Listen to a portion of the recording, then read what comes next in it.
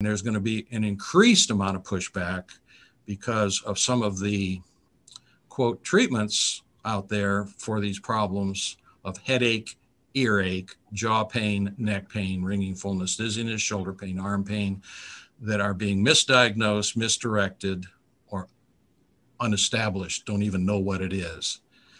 And then finally, once you learn, actually the mechanics, the anatomy, physiology, and cell biology of why and how inflammation in the joint will cause all those problems, we will carefully go over how to fix it.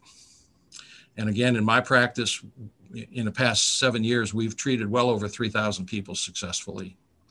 Well over 3,000 people. I quit counting at 3,000. I said, that's enough. I mean, it's like, and the final thing is I would like to make sure that, as we get into these conversations, that you will have a way to participate in this. You are welcome to contact us at any time